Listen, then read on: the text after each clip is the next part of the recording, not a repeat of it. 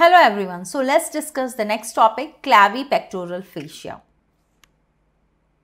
Now, for understanding the clavipectoral fascia extent, I would like to show you the images. Okay, I would like to explain the attachment of clavipectoral fascia by the means of a vertical extent and that of the horizontal extent. Okay, so let me just slightly enlarge this image. When I am enlarging this, you can clearly appreciate that this bony structure is the clavicle. Okay, this is the clavicle.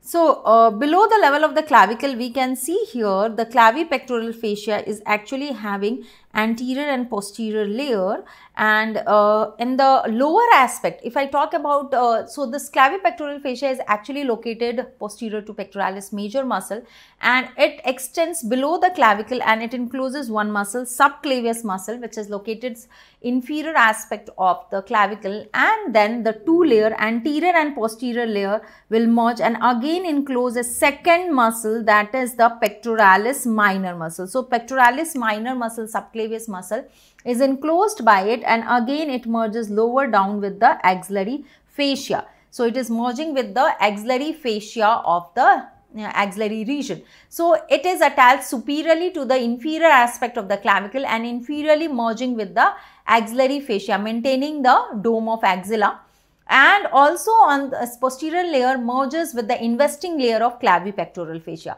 So, in the vertical extent, we can clearly see it is giving a wrap around, it is enclosing two muscles, pectoralis minor and the subclavius muscle. Now, let me show you another image where you can appreciate the similar thing. So, see here, this is the bone which you are seeing, this is the clavicle. Lower to the clavicle, you can see here, this is, we are talking about this sheet, this fascia. So, this is the fascia, okay, which is attached to the inferior aspect of the clavicle, and in this extent, it is enclosing two muscles. So, here you can clearly see it is enclosing this pectoralis minor muscle, and this is the subclavius muscle. So, this is pectoralis minor muscle and this is the subclavius muscle. This is all about the vertical extent. Now, let's talk about the horizontal extent. Okay, so I would like to show you another image which is a schematic diagram to make you understand. So, you can see here, this is the investing layer of deep cervical fascia lower to the level of clavicle. This is the clavicle bone.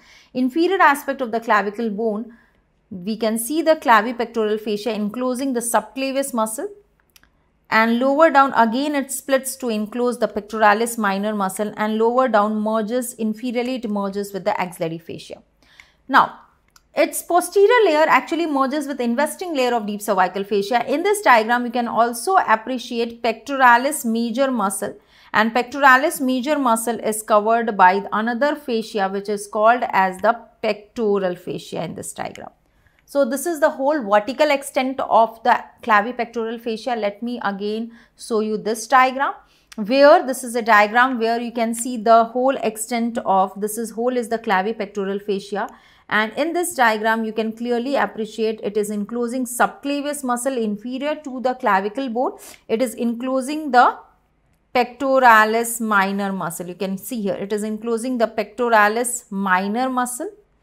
So, here two muscles, subclavius and pectoralis minor muscle, is enclosed by clavipectoral fascia.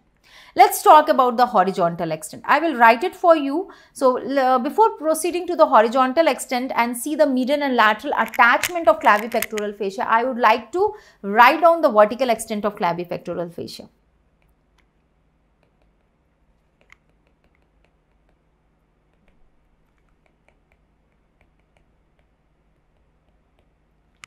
So, this is a fascicle sheath. Clavipectoral fascia is a fascicle sheath and it is extending, it extends below clavicle and attached to subclavian groove. Subclavius groove encloses subclavius muscle,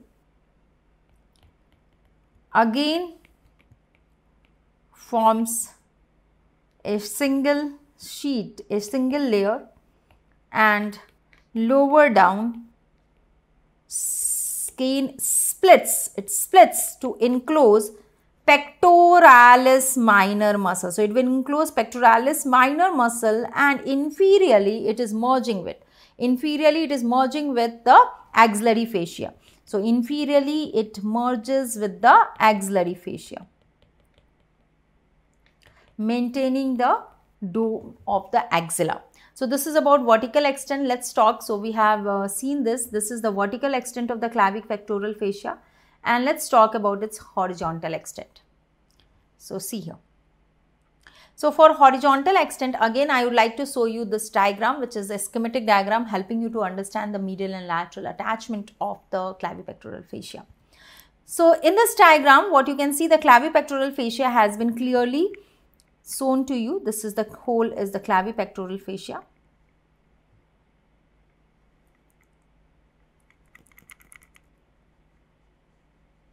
Which I am highlighting. Okay. Now, so here, yeah, this is the medial side and this is the lateral side. So, what you can appreciate in the medial side, the clavipectoral fascia